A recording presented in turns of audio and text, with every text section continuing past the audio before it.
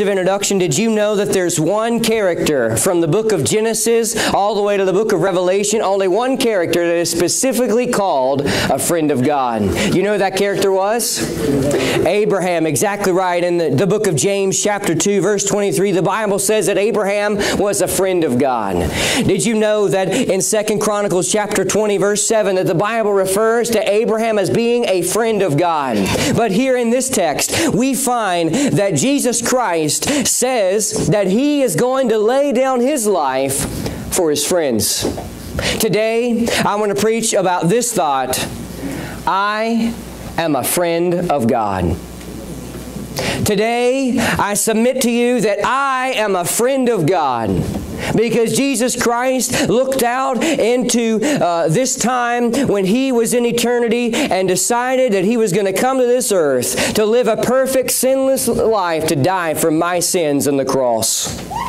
Now, before we proceed into this text, you need to understand that the setting of John chapter 15, this might make sense to you after I say it a couple times, but the setting of John 15 is found in John 13. Let me say that again so it can sink in. The setting of John chapter 15 is found in John chapter 13. Keep in mind that when the Bible was originally written, that is, when John the Apostle was receiving the inspired words of God, as he was at his desk, at his table with the writing utensils, and he was writing down the words of God, there were no chapter divisions and there were no verses. So when you had this manuscript, it was a long letter. And a pretty long letter. Now, I don't know if you've ever wrote a letter before, but I'm pretty sure you never wrote a letter this long. And here we find that sometimes chapters overlap. And the setting, we go back to John chapter 3 and we find the Lord's, the Last Supper. And Jesus is speaking with His disciples. And He talks about how there's one here who's going to betray me. And that one named Judas gets up and leaves. And then in John chapter 13 verse 31, the Bible says that after Judas leaves, Jesus Christ began to speak these words. And He goes and He speaks the rest of John 13 to them. And He goes in John 14 and He speaks John 14 verses 1 through 31 to them, to the disciples, the 11 disciples. And then in John chapter 15, we find the same context, that Jesus is standing at the place where they had the Last Supper that we are going to recall today. And He's speaking to them. And here in this passage, I believe that the key verse in the entire chapter is verse 13. You can disagree with me all you want to, but when we get to heaven, we'll find out that was the truth. But it says, "Greater love hath no man than this, that a man lay down his life for his friends." I have a question for us today. How do we know we're a friend of God? Abraham was labeled as a friend of God, but he's the only one specifically named in Scripture, to my knowledge. If I'm incorrect, please let me know. And then in this text, we find that He calls His disciples His friends. Also, Jesus, alive on this earth, when Judas was betraying Him in the garden, He calls him friend. So it's interesting that the one that betrayed the Lord Jesus Christ, Jesus called friend. And He says, "Greater love has no man than this, that a man lay down his life for his friends." Today, I'd like to present to you just briefly 3 attributes of a friend of God. I believe that in verses 1 through 8 and also over in verse 16, we're going to discover this: a friend of God will make disciples for God. Then in verses 9 through 15, we'll discover the second attribute: a friend of God will be obedient to God. And then verses 17 all the way down through verse 27, we'll discover the third attribute is this: a friend of God, you may not like this one, so take note of it, a friend of God will be persecuted for God. Will you come with me as we journey through this text? We find that throughout the Gospel of John, Jesus says, "I am the door." He says, "I'm the good shepherd." He says, "I'm the way." He says, "I'm the truth." He says, "I'm the life." He says here in this text, "I am the true vine." This is the last of the great I ams in Scripture that we find. And He says, "I am the true vine" in verse number 1, "and my Father is the husbandman." The people of Israel understood what it was like to have a vineyard. They grew grapes, and they made juice, and they made all the different things that you can use for grapes. And we find that here in this text that Jesus Christ is using the vineyard scene and a vine as an analogy. And he says, every branch in me that bears not fruit, he takes away. And every branch that bears fruit, he purges it, that it may bring forth more fruit. Now ye are clean through the word which I have spoken unto you. Abide in me, and I in you. As the branch cannot bear fruit of itself, except it abide in the vine, no more can ye, except ye abide in me. I am the vine, ye are the branches. He that abides in me, and I in him, the same brings forth much fruit. Notice this words, for without me, you can do nothing. Would you say that with me? For without me, you can do nothing. A friend of God will make disciples for God. Now, I want you to know that here when it's talking about fruit, you know that the husbandman's going to go in the vineyard, and if there's a vine that's not producing any more grapes, that is going to get plucked off. It's going to be taken out. And here, Jesus is just relaying that there's a simple truth that those who are Christians, those who are believers, are going to reproduce themselves and make disciples. And I want you to notice in verse 5, without God, discipleship is impossible. Without God, discipleship is impossible. For some reason, in the 20th century, we have traded evangelism for discipleship. Now listen, I am all for evangelism, but evangelism is only a part of the Great Commission. You see, the Great Commission, as revealed in the Gospel of Matthew, Mark, Luke, and John, and Acts, it is making disciples, and that consists of going out and evangelizing the world, declaring and sharing the gospel of Jesus Christ. It means to evangelize them, get them converted. Jesus Christ does all that stuff, you see. But then He commands us to baptize them in the name of the Father, Son, and the Holy Spirit. And when somebody is baptized, they're baptized within a body of believers. It's best to do that. But when they're baptized, they are making a public profession of their faith and saying, hey, I am a child of the risen Jesus Christ, King of Kings, and I'm seeking to live my life in obedience to His commands. That's what it means when you're being baptized. It not means that that baptism is a requirement of salvation, it's a result of salvation. So evangelism, baptism, and then to teach them. That is to train, to take God's word. My duty, in a sense, is to train the congregation in the word of the living God. And yes, there's going to be times that I may not be in full agreement with you, and you may not be in full agreement with me, okay? But when we look at the articles of our faith in our church, we can agree on some of these things, and we need to move on with those.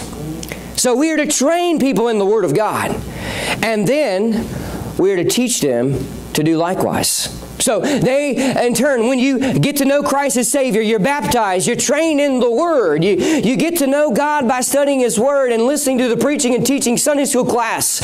And if you're not involved in the Sunday school class, may God the Father, the Son, and the Holy Spirit be with you, and may He put it on your heart and mind to be here at Sunday school. And nonetheless, we find that you do these things, and then you're to go out into the world and reproduce yourself, just as somebody reproduced themselves in you.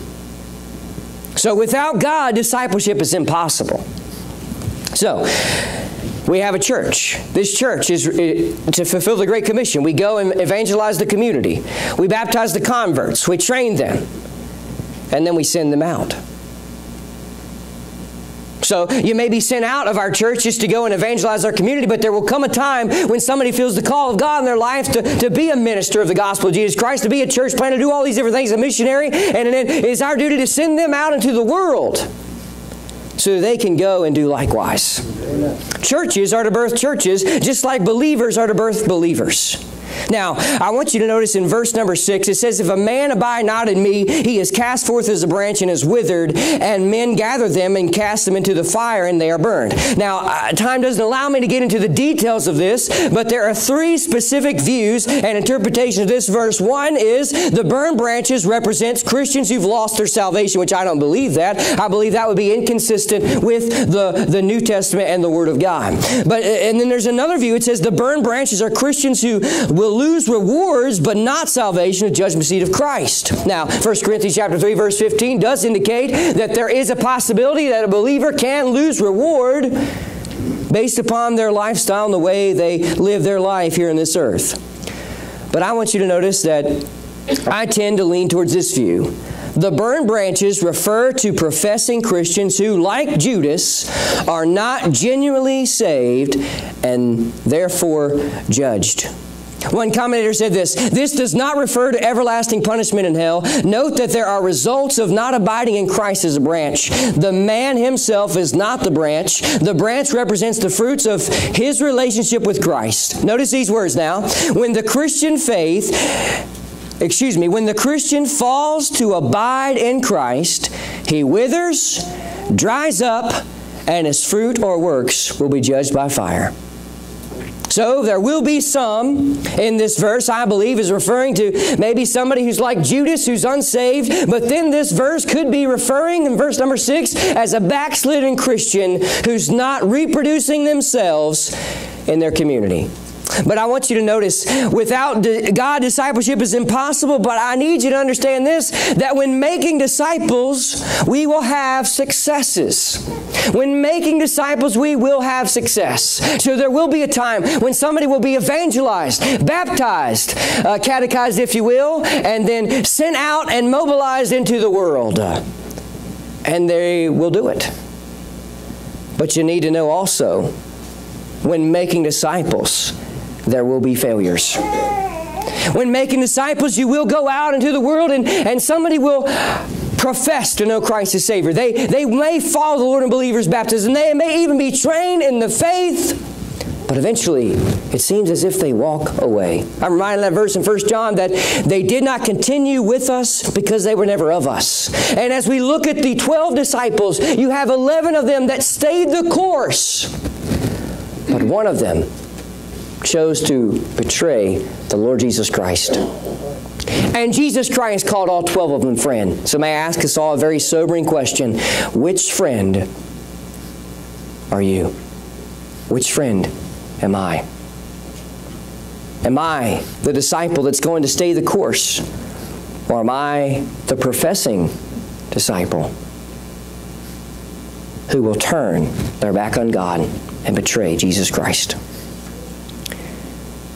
Notice verse number 16. It says, "Ye have not chosen me, but I have chosen you and ordained you that ye should go and bear forth fruit, and that your fruit should remain.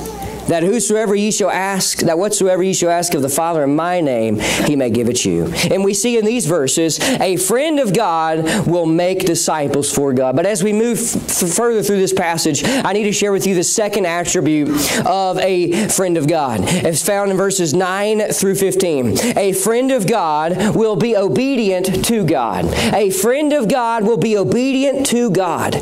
Notice, I know what you're thinking. You're thinking, wow, Bryan, it seems as if Jesus is repeating himself, and as a matter of fact, he is. If you go back to John chapter 13, he talks about loving one another. He talks about obeying his commandments, and he does the same thing in John chapter 14, and he's reiterating himself. You know, repetition is said to be the mother of all learning. Somebody once said, repetition is the key to retention. It's okay to repeat yourself every now and then. Jesus Christ does it in John 13, 14, and 15. And we find in these several verses 9 through 15, all he's saying is a friend of God will be obedient to God. Notice verses 9 through 11. These three verses reveal this. Those who love God will live by his precepts. Those who love God will live by his precepts. As the Father hath loved me, so have I loved you. Continue in my love. Check out verse 10. If ye keep my commandments, ye shall abide in my love. At some point in Judas's life, he decided to stop keeping the commandments of God. It says, even as I have kept my Father's commandments and abide in his love. So when we look at Jesus Christ, he was obedient to God the Father's will. Go to the cross, die for the sins of humanity. And he did just that. Verse number 11 goes on to say, "These things have I spoken unto you, that my joy might remain in you, and that your joy might be full." Those who are full of joy are those who are abiding and living in obedience to God's commands. But let me tell you one thing. I know from experience, when you're not living in obedience to the Word of God, life can get very messy and miserable. And it just seems like that nothing is going right, that everything's going wrong. And may I say this, I'm not saying that when you're obedient to the commandments of God that everything's going to be picture perfect. But all I'm saying is that your conscience will be clear. And that the conviction of the Holy Spirit will not be heavily burdened upon your shoulders. Those who love God will live by His precepts. But I want you to notice in verses 12 through 15 that how to be obedient to God. Check it out. Those who love God will love other people. I know we shared this a couple weeks ago, but Jesus Christ is making a reiteration again. And listen, verse 12 says, "This is my commandment, that you love one another as I have loved you." He said the same thing back in John 13, verse 34.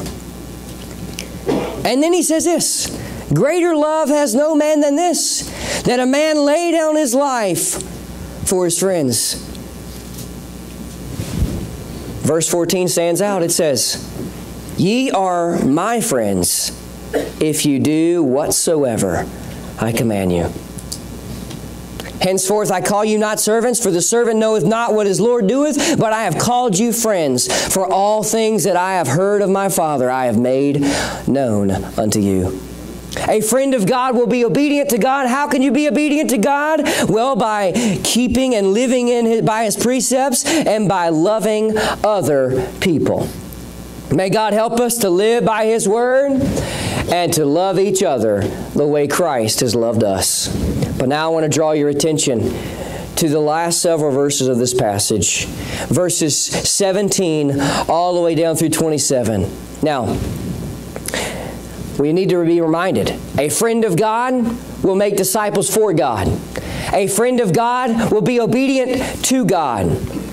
But thirdly, a friend of God will be persecuted for God. At some point in our lives, you will be hated, persecuted, despised, rejected, ridiculed, made fun of, scoffed, mocked at, maybe even scourged, maybe even imprisoned, maybe even beaten, maybe even beheaded or killed, all because you named the name of Christ. Here, he says, he goes on in this passage and he says, if the world hates you, you know that it hated me before it hated you. And it goes on to talk about this, that I've chosen you out of the world, and it's because of that the world is going to hate you. And he says that they hate you because they know not me. So I wrote down this as I was reading through this passage. He's going to summarize all these verses. Persecution is the result of continually rejecting the message of salvation. Now, all that means is that those who are doing the persecuting have continually rejected the message found right here. They hate this book, and all they want to do is silence your mouth and perhaps sentence you to death. There's people all over the world today that are being persecuted. In China, India, Africa, all over the world. There may come a day here that will be persecuted. And in a way, we're being persecuted in different ways. Today, it's all about freedom of speech. And our freedom of speech, whether you believe it or not, is rapidly being persecuted. And there will probably come a day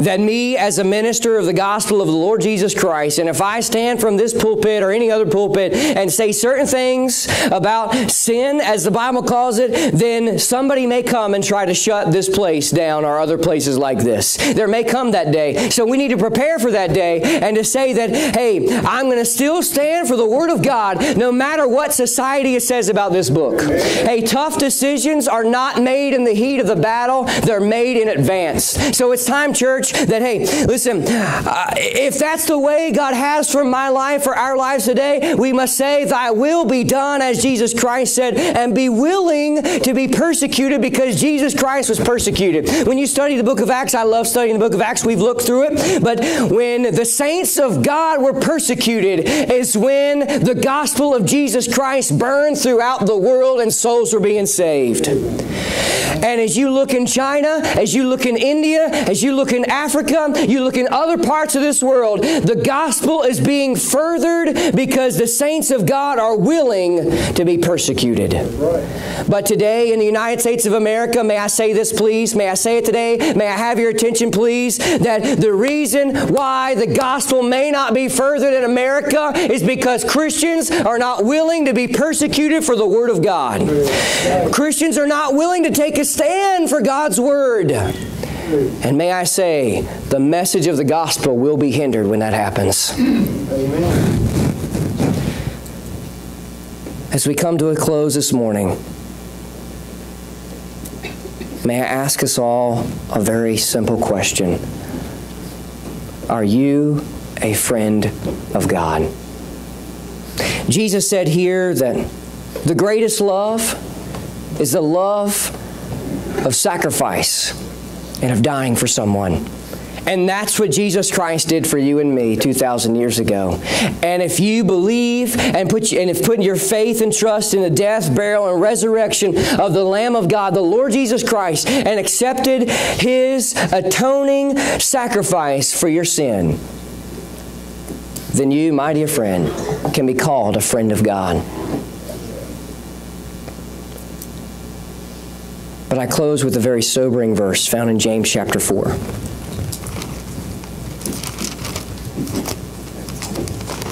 James says, ye adulterers and adulteresses, know ye not that the friendship of the world is enmity with God? Whosoever therefore will be a friend of this world is the enemy of God. Would you rather be a friend of God or the enemy of God? A friend of God will make disciples. A friend of God will be obedient to God. And a friend of God will be persecuted. Father, we thank you.